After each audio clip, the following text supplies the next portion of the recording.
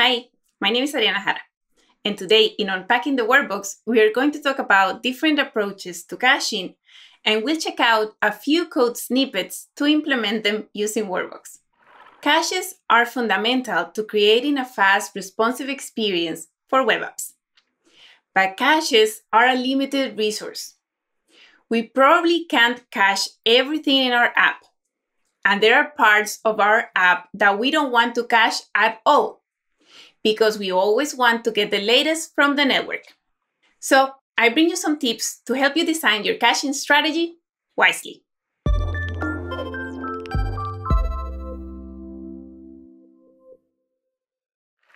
In case you're not familiar with Workbox, it is a set of tools developed to make the implementation of service workers easier.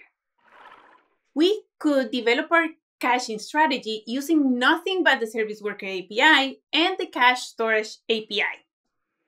But it can become repetitive, verbose, and complex. That is what Workbox saves us from. With Workbox, we have tools to tell the service worker which resources we want to cache, when we want to cache them, when we want to update the cache, and more. Here, it is important to make the distinction between precaching and runtime caching.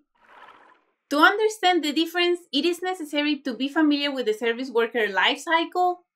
The lifecycle is out of scope for this video, but you can find details following this link. In a nutshell, precaching is when we choose a set of resources, and we want those resources to be available from the cache as soon as the service worker takes control on our site, so that we can always serve them really fast. There are a number of items that are great candidates for precaching: your web app's start URL, your offline fallback page, and key JavaScript and CSS files. With Workbox, you need a build step for precaching. For this, you'll use build tools like Workbox CLI or the Workbox Webpack plugin to generate a manifest of URLs and revisions that then will be ingested by the Workbox precaching runtime module. Workbox precaching will cache the resources atomically at the service worker install event and set up a route to serve the resources using a cache-first strategy. Precaching can be complex, but if it fits in our architecture, it is worth our while for the performance benefits.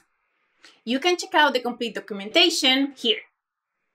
On the other hand, with runtime caching, we add our resources to the cache when they are requested, to serve them faster the next time or have them available when the user is offline or on a slower network connection. I'm making this distinction because there is a third option. You can cache some specific resources before they are requested by the browser, but you don't want them bundled with precache, because you want to be able to update those resources without having to release a whole new version of your app to change the precache. For example, your web app can include a page for your best sellers. You want to cache that resource before they are requested for a speedy experience, but you don't want to upgrade your app every time those resources change. We call this a warm cache strategy. This is the longer version of how to implement a warm cache strategy on Workbox. You choose the strategy that you'll use to serve those assets. With precache, you don't have this flexibility. It is designed to always use a cache-first strategy. You list the resources you want to have available, and you write code in the install event of the service worker to request the assets and add them to the cache. We implemented a shorter version for all that code, and it looks like this. All you need to do is list your URLs and choose a strategy to serve them. By the way, we are talking more about strategies in the next video in the series, so keep an eye out for that one. With a warm cache strategy, you can cache assets before they are requested and also have the flexibility to choose a strategy to serve and update them. Check out Workbox full documentation for more information on modules and other recipes. You can subscribe for more Google Developer news and tips. Your comments and questions below are welcome. Thank you. Until next time.